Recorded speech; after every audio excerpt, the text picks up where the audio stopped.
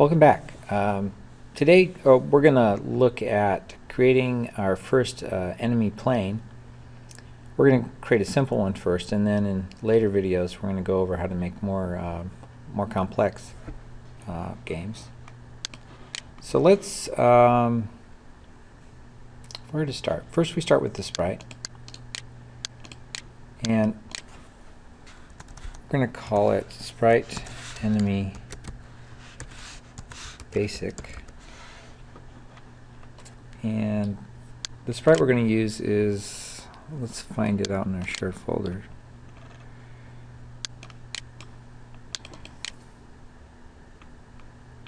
Game design, and we're in Wingman Sam resources, and I always like to look at the pictures themselves, so let's try tiles. Yeah, there we go. Let's find our enemy. This one here will be our basic enemy. We do want to remove the background on this one. And like all of our sprites so far, or many of them, we're going to center that. And we're going to use precise collision checking. So now we need to create an enemy basic object. So let's do that.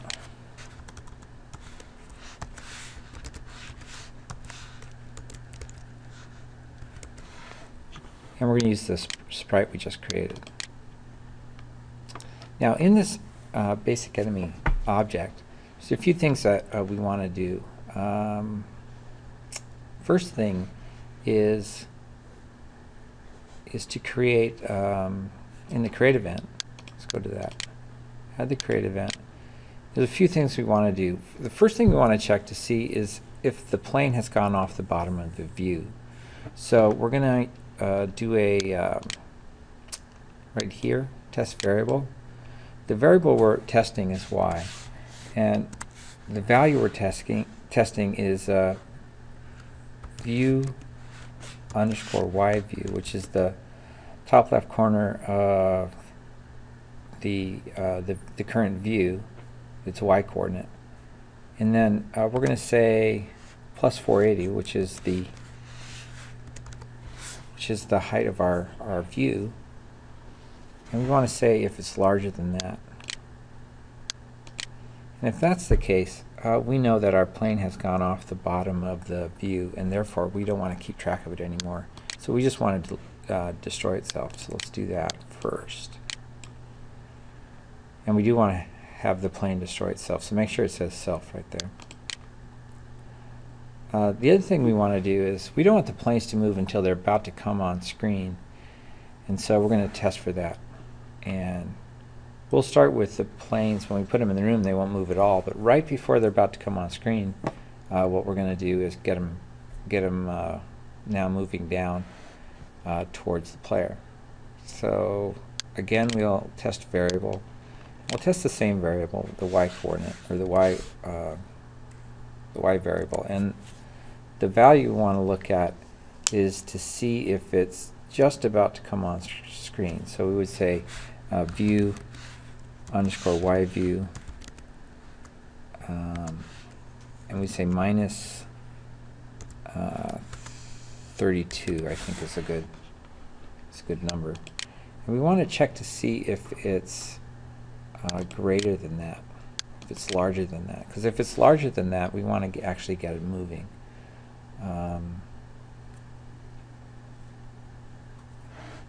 Okay, so we'll do that. I'm putting this all in the create event, but that's not really the right event for these kind of things. It should be in the step event, so I'm going to actually add that step event here. I'm going to move what I put in the create event, and we're going to move that all to the step event. So I'm going to cut it from here and paste it here. And that's the right position for it. And I'll go and delete the create event. Alright, so we've got a step event. If it's gone off the bottom of the view, then we're going to destroy the plane. If it's just about to come on screen, however, we do want to give it a forward motion. So this is where we actually apply the movement. That would be here. Now remember, the plane is coming at us 2 pixels at a time, and the background is scrolling 2 pixels, so we have to kind of take that into account. So we're going to set the original or the speed to 2, because remember we're going towards it by 2, so we want it to actually look, at least in relation to the plane that's coming at you 4 pixels at a time. So we'll do that and we'll go down. I think that's all we need there. Now a few other things we're going to need for our planes is explosion sprites. So we're going to do that now. Okay, so let's create those 2 sprites. So create sprite, and the first one we'll call explosion 1, and this will be our small explosion. Let's find that here. I guess yeah, that's the small explosion. Then we have a larger one for the big plane, so we'll choose that one. We do want to remove the background. And do we want to center it? Yes, we do. Okay, so we say okay there, and we might as well make the big explosion while we're in here as well. So let's do that.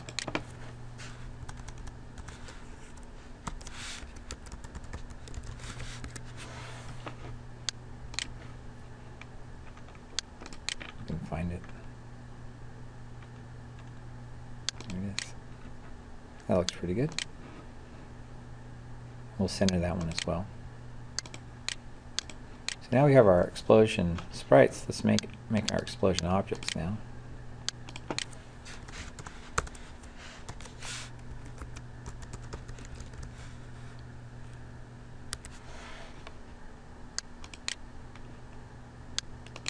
Here's our sprite.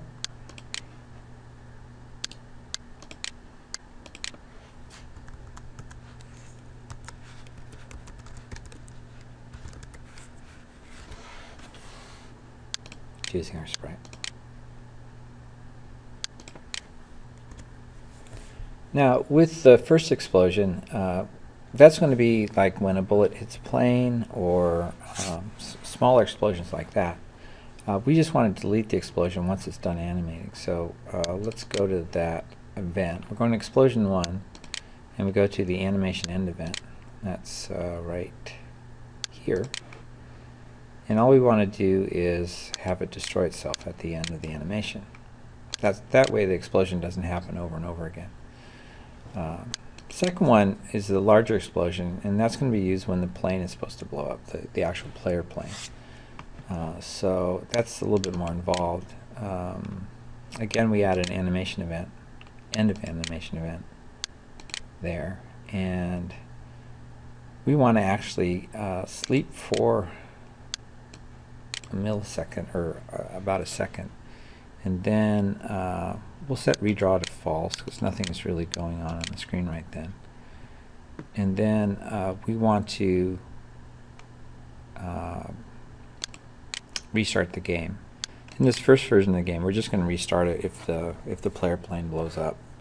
Later on, we're going to be adding damage and things like that, but right now we'll just make it pretty draconian. So let's find that in our menus here. I can never find this one. There it is. We'll just restart the game at that point. Alright. Next we add a collision event between the basic enemy plane and the bullet. Let's go back to our basic enemy, add that collision event, and we're looking for the bullet. And what should happen when the plane hits the bullet, or the bullet hits the plane, depends on what point of view you're looking at. First we want to actually destroy the bullet, so let's do that first. So that's the other thing. And then we want to set the score, because you destroyed one of the planes. Score is actually down here. Set score. So drag that on. And we're going to give the player 10 points for destroying the enemy plane with your bullet. Remember, the bullet comes out of the player plane. And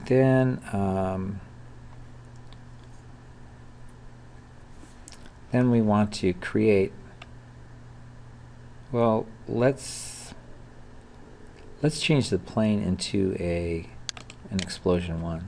So let's do that. So here it is, change object. I'm going to switch that to an explosion 1.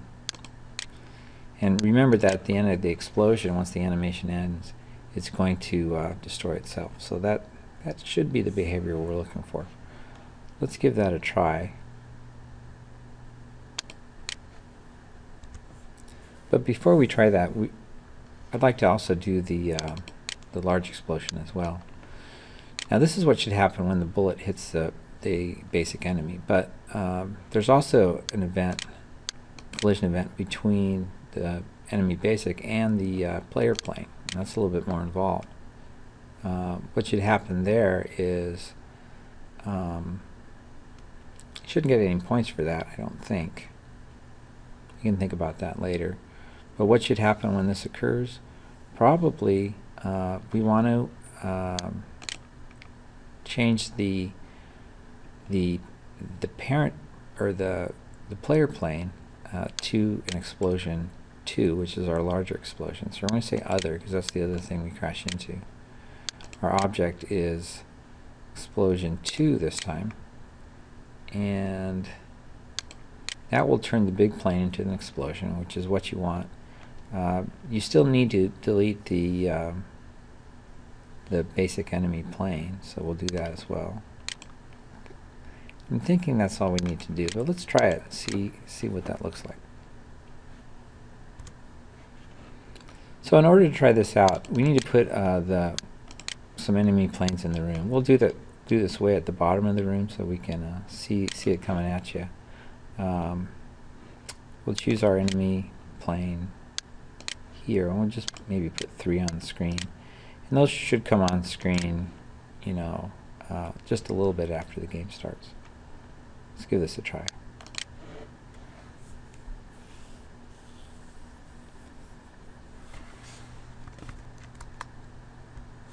That seemed to work when we were shooting at it. Let's try again, and this time we'll just allow the small plane to collide with the big plane. There we go. Game restarts. That's good. If I shoot the plane, yeah, we get the little explosion. So it looks like it's behaving properly.